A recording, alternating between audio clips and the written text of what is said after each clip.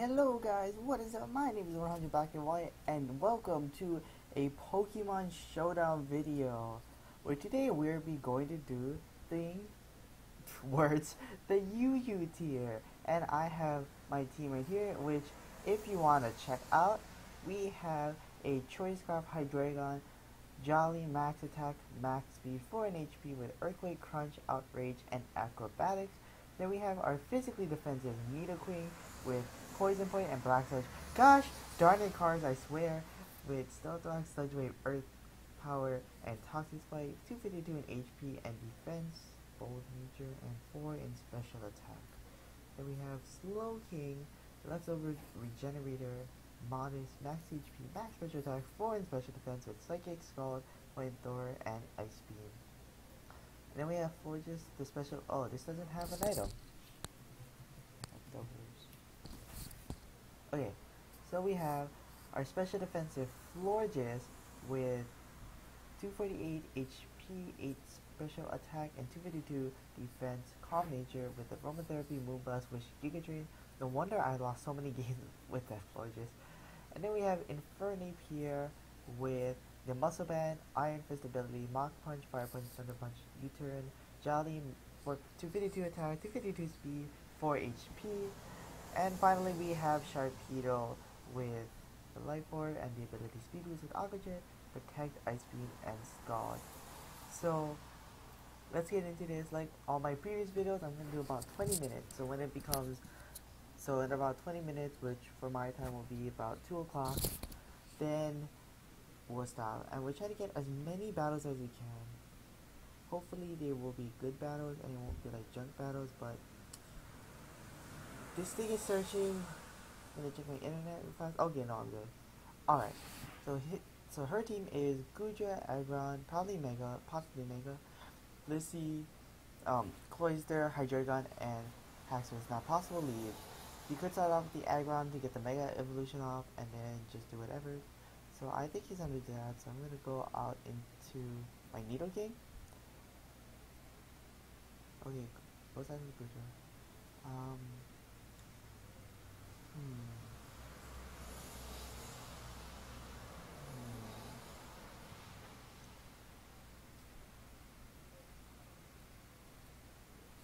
Well, he doesn't have a Rapid Spinner, so I can just set up my Rocks first turn. Okay, and a Cloyster comes out. Now, this is where he's gonna Shell Smash. And I'm super effective to Icicle Spear and Razor Shell, if he does have Razor Shell. So I'm just gonna Earth Power. Okay, this does come out. Okay, so the Icicle Spear does come out. I'm gonna survive. Oh. 2 crits. 3 crits must be really nice. Okay, so the place has leftovers and not White Orb. So I'm gonna predict that it's gonna go Icicle Spear again, and I'm just gonna switch it to Slowking. Oh, Cloyster learns Rapid Spin? Oh, okay, this is really bad now. So Cloyster learns Rapid Spin. I did not know that. So, okay, so this is Icicle Spear, Rapid Spin, and Toxic. I did manage to get the burn off, so that would negate the leftovers damage. But this thing is Toxic, so he's gonna go switch out probably into Gudra. I'm gonna switch back into Nidoking.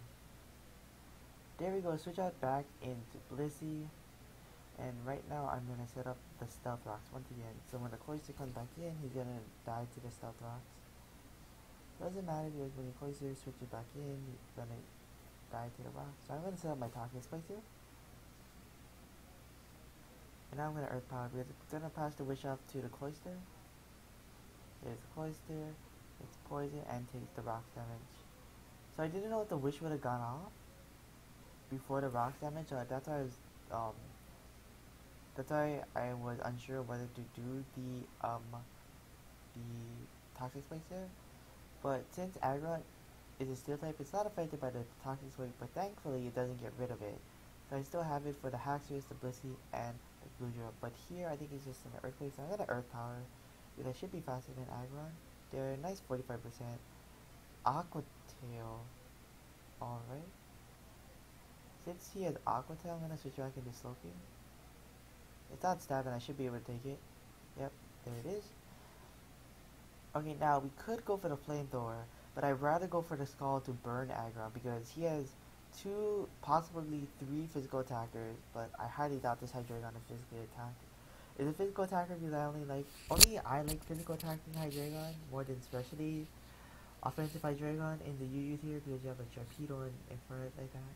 But anyways, I'm just gonna Skull to try and burn these two Pokemon. So here goes out the Hydreigon. I am gonna get the Skull up. I don't get the burn, which is unfortunately. He's probably on Dark Pulse, so I can just switch into Fortress and get the Heal Bell off, or the Aromatherapy to heal my Slowking Poison. There's a Dragon Pulse. I'm immune. I don't know why I went for Dragon Pulse. So I get the Aromatherapy right here. Get rid of Slowking's Poison. And with Goodra out here, I can just go for Moonblast because Goodra can't really do anything against me. Like, sure, that's Sludge Wave, but I'm especially defensive. Okay, Poison Tail. Managed to hit the poison, but that's alright. I just Moonblast, 32%. Reduce special attack. So we see here that this is a physical Goodra and not a special Goodra because it went for a Sludge Wave instead of Aromatherapy. So I'm gonna wish here. Because yep, there's another Poison Tail. It got a crit. So unfortunately, because of that, my Fortress would go down. I can pass the wish out to Nidoqueen actually. Alright, nice. I'm gonna pass the wish off to Nidoking right here. Get the wish back up. So right now the Goodra, and the Blissey have the only have the one layer of Toxic Spike. So I'm gonna set up the second layer just for the Haxorus. Ooh, Heal Bell. Okay, so none of those Pokemon are poison, but I just set up all three of my Toxic Spikes right here to do multiple damage. Sorry, whoever that is. I can't Skype or whatever with you. But probably gonna go into the Aggron, so I just had Earth Power. Because after box damage, Earth Power should be able to kill, or just sacking out the Goodra. I don't know what she's doing, because she's not getting the wishes off, which is interesting. Okay, going out to Blissey again, taking the poison and rock damage. I'm pretty sure I have all three layers up, but just to make sure I'm gonna set it up. Okay, yeah, I do have all three layers up. Okay, so there's the wish. I wasted a turn. I wasn't sure, but I just had Earth Power here. Earth Power kills the Aggron out the Stealth Rock damage, which I don't know why I just stayed in. Oh my.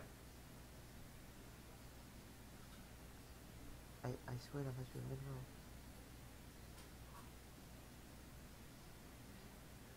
I am gonna sack up my Forges so I get a free switch into my Slowking. Okay, so we see that the Aggron missed. He has 30 Albatross left. Everyone is healthy. So I'm just gonna get some damage off. Okay, so he has Iron Tattoos. That's good to know. Now I can switch it to my Slowking here. And I'm gonna Scald. Whether it switches to Hydreigon, if Hydreigon gets burned, that's residual damage. And Scald is damage to the Hydreigon. But we do see here that it switches into Haxorus. And that the Haxorus had Mold Breaker. Alright. And Leftovers. Interesting. But I can take an Outrage because I have max HP. So I can freely go for an Ice Beam right here. Taking down the Haxorus. There we go. Living the Outraging. Killing the Haxorus out with the Ice Beam. Good. So now the Haxorus at... worse. The Hydreigon's at 66%. The Agron's at 90%. And the Blissey is now poisoned again. Probably gonna Heal Bell. Get rid of the poison. So I can just go for a Scald. Seismic Toss. Okay, so 2 Seismic Toss will take me out. But I'm just gonna get this thing low enough. Actually, I should save this thing for the for the Aggron. So I'm gonna switch out into my Infernape here. Probably gonna Seismic Toss. Oh, Heal Bell. Interesting. So right now I can just Mach Punch. Everything is super effective to Mach Punch. Aggron can take a Mach Punch even though I'm Iron Fist and Muscle Bandage. But why would you switch that in? I could have close combated. I could have hidden power. Okay. Alright, so let's look for our next battle. Alright, that took like 15 minutes. So this is gonna be the last battle unless like I want to do a third battle, but it might not be. Oh my gosh, mosquitoes. Ah, there's a mosquito in here. Okay. So this guy's team is Crocodile, Dublade, Vivillon, Slowking, probably Mega Septile, and Chandelure. Probably gonna lead off with the Crocodile, so I'm gonna lead with the Slowking. I know what super effective is Crocodile, but okay, so lead off with the Vivillon. Probably gonna sleep out of me, so I'm gonna flamethrower. Could also bug buzz for super effective damage, but yep, there's a sleep powder. Here comes the what's it called? The Quiver Axis, but I'm gonna switch it to my Hydreigon right now. I know this is a really big risk for the bug buzz, but I figured that he'd do that. And I have a really big feeling that this is gonna be a focus sash. I'm just gonna outrage. Yep, focus sash. Okay, so here's the bug buzz, gonna kill off my Hydreigon. That's perfectly fine. Critical hit. Okay, so we might have been able to live that. But it's fine. I can come into my Infernape right here. I can threaten the Mach Punch. Chandelure and Doublade can switch in right now. But I'm gonna Mach Punch. Okay, so he's gonna just sack out the Vivillon. So my Scarf is gone. But this Vivillon, which is a major threat after a couple compound arts. So here we have Crocodile. Alright. This could be Scarf, go for Earthquake. But none of my other Pokemon want to take an Earthquake. Is this a Mach Punch? Okay. There's the Earthquake. So it wasn't Scarf. Or it might have been Scarf, but it just didn't happen. So I'm gonna switch it to Sharpedo. Gonna get the Protect off to get a +1 speed. Even though I could have killed this thing with Aqua Jet, but I want this +1 speed first. So I'm gonna Aqua Jet right here. Take out the Crocodile, and now I will be at +2 speed, so I can outspeed the Mega Septile, which would be right here, and I can go for an Ice Beam. This might not kill. Oh, it's gonna kill. He Mega Evolved. That was a bad choice because the Ice Beam might have not killed because I'm a mixed Sharpedo. Yeah, so he left. Okay, alright. So that took 2 minutes. So I'm gonna go into third battle. Oh, okay. So here we have Hydreigon, Machamp, Empoleon, Florges, and Doublade. Possible lead is Fortress, 2 set of hazards, Empoleon, 2 set of hazards. So I'm gonna go out into Slowking. Oh, but we see the Doublade. I'm gonna Flamethrower. Do this Pokemon takes neutral damage to Flamethrower? Oh my gosh. And the burn. Oh my gosh, I'm so sorry. Oh. I hate when that screen pops up. I'm so sorry. So with the burn and since he's Sword Dance, they kind of cancel each other out. So he's at regular attack damage right now. I'm gonna go do a pretty big amount with that Shadow Sneeze, but I will be able to take this Doublade out. Oh gosh, my sinuses. He said no problem. I feel so bad though. So here we have the Hydreigon. I'm probably gonna go for a Dark Bolt, so I'm gonna switch it to my Forges. This could be a Sludge Wave. Okay, no, just go for the Dark Bolt. This could be okay. So it's Life Orb. Sorry for going up to tangents all the time, but I think Hydreigon gets Sludge Wave or something. But since my Forges is special defense, I'm just gonna go for a Moonblast. So a U-turn. Probably gonna switch out into Empoleon or his own Forges or the Fortress. There's the Fortress. Okay, so this thing is gonna be setting up hazards. So I'm gonna switch into my Slowking. Yep, there's the rocks. I have nothing to get rid of rocks on my team. Luckily I have no Focus Sash users and none of my Pokemon low. But we see now that he's just gonna sack the Fortress off down to my Flamethrower. So he only has rocks up, which is amazing. Because Empoleon can't get anything besides rock. So this thing is gonna Dark Pulse again.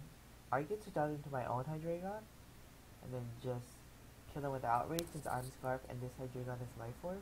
So outspeed. I could also switch it to Infernape and try to just go for Mach Punch. But I want to risk this because I don't really need Slowking anymore. I do have Florges for Machamp. And I have Infernape for Empoleon and stuff like that. So I think I can live one Dark Pulse and I should be able to get this Ice Beam off. Yep, there I live the Dark Pulse. As long as they don't flinch. There we go. Ice Spring. Oh my gosh. Okay, Ice Spring. Ice Beam brings Hydreigon down to the 1%. I'm gonna switch to my Infernape, let my Slowking hit with the Regenerator, and then I can just Mach Punch. Oh no, the Life Orb will take out the Hydreigon, and my Infernape will resist it. I could have switched out into my Florges, so Infernape didn't take that much damage, but it's fine. I'm gonna U-turn here. Because unless it's my champ is Scarf, I outspeed it. There's a U-turn. I'm gonna switch out into Nidoking right now because I resist its Dynamic Punch.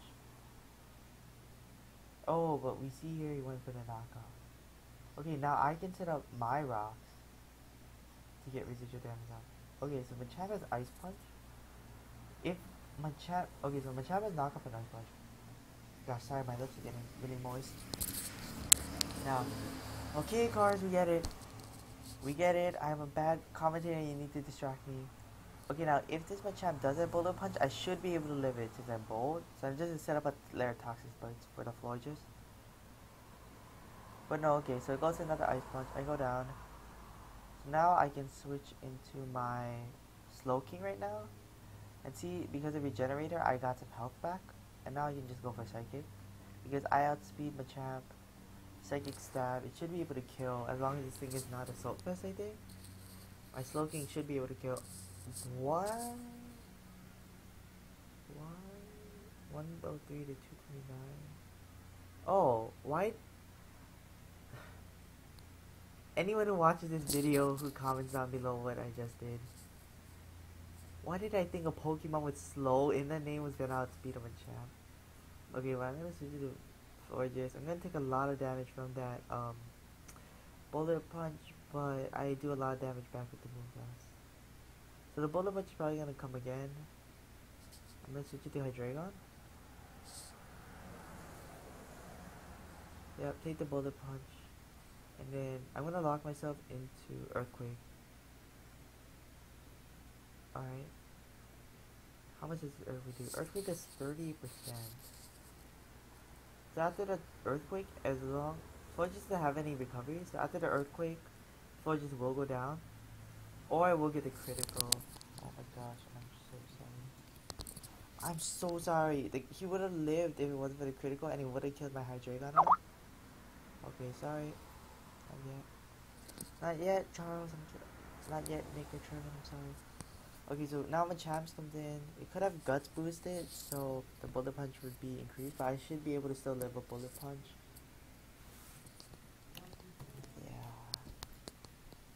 Yeah, that's GG to him.